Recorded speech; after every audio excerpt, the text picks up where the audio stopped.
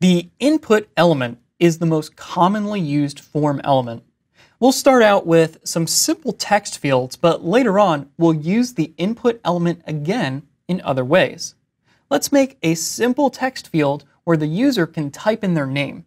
I'm going to type out some code and then I'll explain it. So first, we need to provide a header for our form. This isn't required, but it's going to make our form look nicer. So I'm going to type in H1 and I'm going to type in sign up, save this out and refresh. And now our form has this nice header. So now let's type out one of those input elements. I'm going to make some space at the bottom just so you can see what I'm doing up here. And I'm going to type input, and then I'm going to type some attributes. And you can see that Workspaces is automatically suggesting some attributes for me to type. I'm going to put in the type attribute, and then I'll give it the type text. I'm going to give it an ID of name, and then I'm going to type a name attribute, and I'll type user underscore name. And when I save that out, switch over to my preview and refresh, you can see that I now have a text area and I can type in my name. As you can see, the input element is a self-closing tag. There's no need to type a closing tag to match the opening tag. When I created the input element, I added 3 attributes here. Let's take a look at each one in detail. The type attribute indicates what kind of input we want. There are many possible values for this particular attribute, such as email, tel for telephone, and password, just to name a few.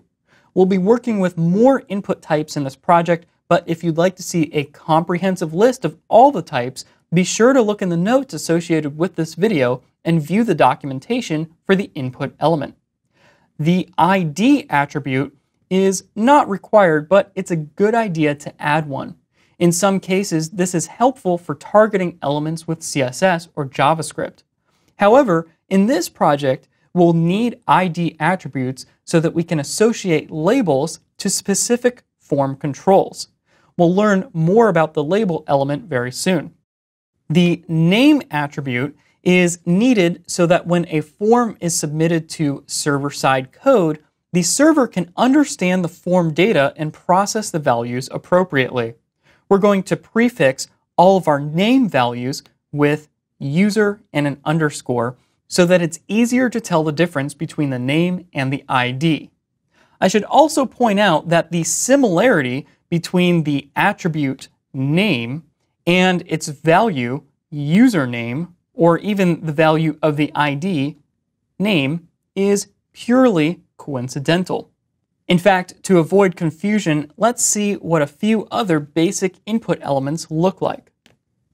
So I'm going to once again type input, and for the type attribute, let's try email. I'll give it the ID mail. And then for the name attribute, I'll say user email. Then we can type in a password input type. So I'll type input type equals password. And then the ID will also be password. And then the name can be user password. Let's refresh the page and see what this looks like so far. So here I have 3 input elements. The first one is for our name. The second one is for an email address. So I can type nick@example.com. And then the last one is a password. So if I start typing in this field, you'll see that it automatically blocks out the password that I've typed in. So using different values for the type attribute will produce slightly different results. In fact, if we bring up our form on a mobile device and we select the different input elements, you'll notice that as I go through each one, a different keyboard shows up. So for name, we have a normal keyboard. For email, we get an email-optimized keyboard. And for password, we can even suggest a password on an iPhone, and it will save to iCloud. As I mentioned previously, there are many other values for the type attribute, and we'll use the input element again later on.